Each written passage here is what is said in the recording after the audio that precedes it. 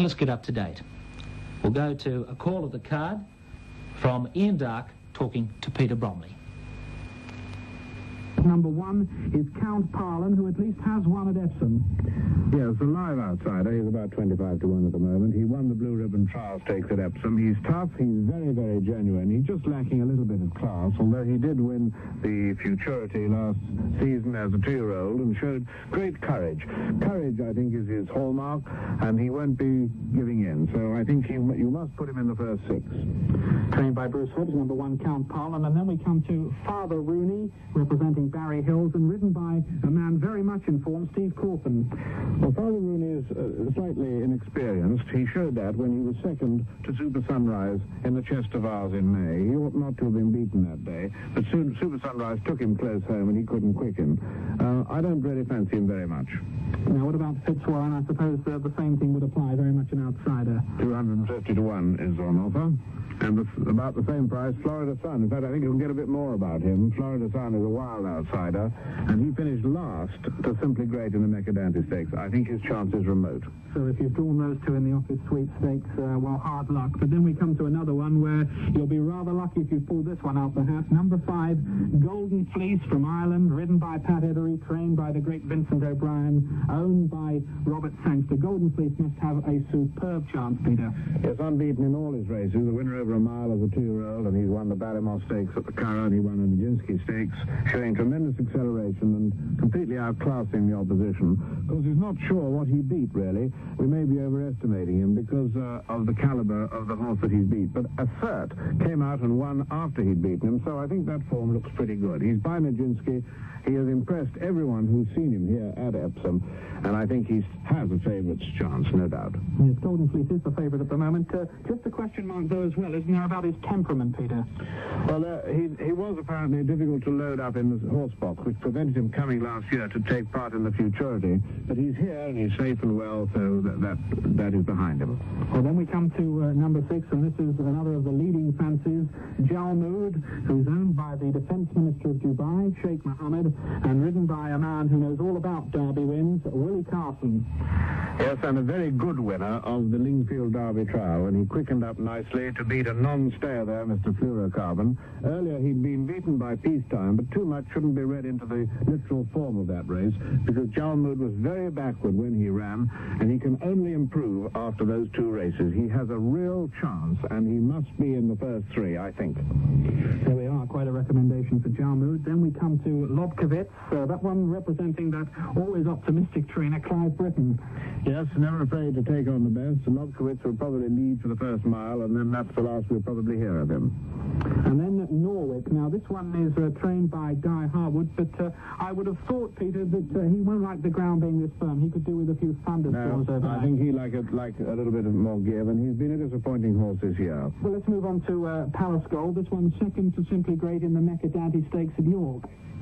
Yes, and a useful guide for judging the relative form of the horses that Simply Great has beaten. But, of course, Palace Gold is still a maiden, and maidens don't usually win the Derby. Well, then we come to Peacetime. I know you fancy this one a great deal, Peter. Ridden by Joe Mercer, looking for his first Derby win. I must say, I fancy Peacetime a great deal myself as well. What do you think?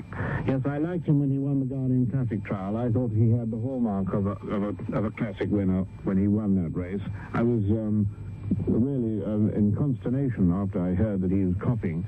But I was delighted to see him win the predominant stakes in Goodwood. So I think he's back on course. There must be a slight doubt. The break in his interruption in his training may have affected him, but judging by his win in the predominant stakes, he's back on course. Peacetime, probably my selection. I would have thought he might win as well. He just looked as if he was maybe a little workmanlike rather than classy, that win at Goodwood. But as you say, he was only 90% fit. Let's move on to the French colt Persepolis, and there's been an absolute flood of money for this one. Well, quite rightly so, because he won 2 important races in France, both written by Lester Piggott, the Prix Noailles in April and the Prix Lupin in May. The Prix Lupin, a very hard race to win. By Calamoon, a very tough horse with a touch of class and a turn of foot. I don't think you can keep him out of the first 4. Replay Fleet, Philip Waldron? 100 to 1. He won a maiden race at Bath in May. No real Derby form there. And a lot of people have been writing nice things about this one, Rocamadour, which finished 4th in the 2,000 guineas, and you know what they say, 4th in the guineas, 1st in the Derby. Yes, but his pedigree doesn't exactly give you confidence, but he's a tough sort of horse, and if there's going to be a surprise, it could be Epsom's Day, and Rocamadour might be the one to create a surprise. Ridden by Shergar's jockey, of course, Walter Swinburne. And then one I like as an outsider, got a temperament problem, but smart form, Silver Hawk. Yes, he was unfortunate in the 2,000 guineas. He was drawn on the wrong side, and that really put paid to his chances. He ran pretty well to be fifth, but I didn't like the way he took the preliminaries. He was very sweaty.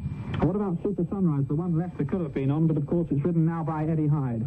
A tough outsider this, and will certainly stay. He'll be running on when lots of them are finished, but I don't think he just quite has the edge of class, but he's a tough egg.